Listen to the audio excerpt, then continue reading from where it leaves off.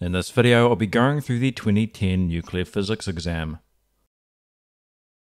Question 1. Iodine-131 is a radioactive isotope used in medicine because it emits beta particles. Describe what is meant by the term beta particles. Beta particles are electrons.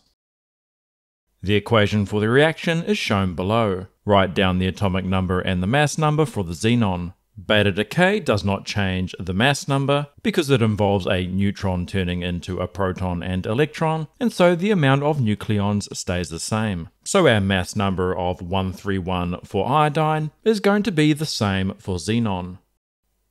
As part of beta decay, because we've gained a proton however, our atomic number is going to increase by 1, giving us 54. Another way of looking at this is that our atomic number must add to the same on both sides, so that if this side we have 53, and on this side we still need 53, this must be 54 to give us 54 minus 1, which is 53.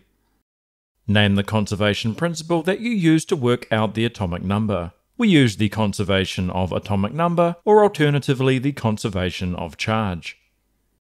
Another useful isotope is technetium-99m. The letter M stands for metastable, which means it does not decay into a different element. Technetium-99m can be introduced into the body. It emits gamma rays that are detected outside the body, and these are used to make images of various organs. Technetium-99m decays with a half-life of 6 hours as follows.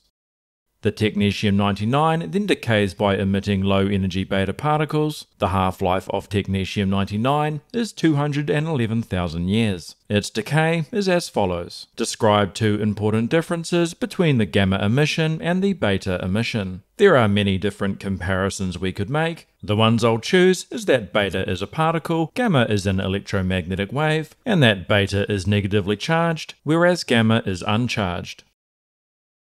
Explain why the properties of technetium-99m make it ideal for making images of various organs. Once again, there are a few we could choose from.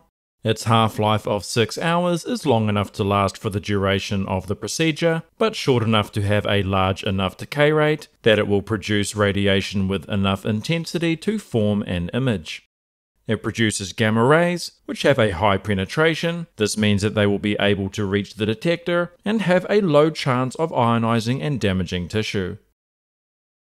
The half-life of technetium-99m is 6 hours. 12 mg of technetium-99m is injected into a patient and starts to decay into technetium-99. Calculate the amount of technetium-99 present in the patient after 24 hours. 24 hours is 4 half-lives. 6 hours fits into 24 4 times, which means that 24 hours is 4 half-lives, which means that our technetium-99m starts at 12, halves once to get to 6, twice to get to 3 times to get to 1.5, and once more to get to 0.75 milligrams. Now, because we're asked to calculate the amount of technetium-99, not technetium-99m, our amount of technetium-99 is going to be our original starting amount of 12 milligrams, all of which has decayed into technetium-99, minus the 0.75 milligrams remaining,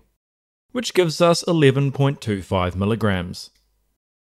Question 2. In 1905, Ernest Rutherford carried out an experiment to determine the nature of atoms. He fired alpha particles at a thin gold foil. After carrying out the experiment, he concluded that the atoms were mainly empty space, and that most of the matter was contained in a small, very dense, positively charged object that was more massive than the alpha particle. The object later became called the nucleus. If there was air between the alpha source and the gold foil, the air would become ionized. Explain what is meant by the term ionized. This is the removal of electrons from the atom, leaving it positively charged. Describe the results of the experiment and explain clearly how he linked his results to his conclusion. Rutherford had 3 main observations, from each of which he drawed an important conclusion.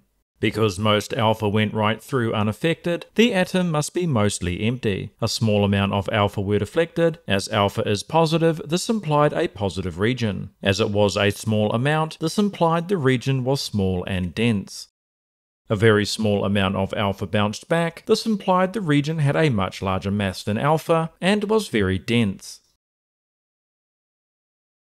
As a means of identifying the nature of alpha, beta, and gamma radiation, Rutherford fired them through a magnetic field. The diagram below shows the results of his experiment. Identify the 3 unknown types of radiation. Give an explanation for your answer. You may assume all the particles are traveling at a similar speed. First of all, we see that Y is going right through unaffected, so this must be the uncharged gamma radiation. Now we know that the magnetic field is into the page, so if we use the right hand rule, taking our right hand and pointing our fingers into the page, to simulate an upwards deflection, we can point our palm upwards. Doing so, you'll find that your thumb is pointing towards the right, which indicates the direction of positive charge movement, meaning that a positive charge traveling towards the right will be upwardsly deflected, which is what our X is doing. So it must be our alpha particle. Because our Z particle deflects in the opposite direction, this one must be our beta. Another means of identifying this is that our beta is deflecting at a much greater angle, which it does because it has a much smaller mass. So let's now put our reasons into words. Using the right hand slap rule, we can determine that a positive charge deflects upwards. It also deflects less than Z due to its much larger mass. Gamma is unaffected as it has no charge. Using the right hand slap rule, we determine a negative charge would deflect down. It also deflects more than X because of its much smaller mass.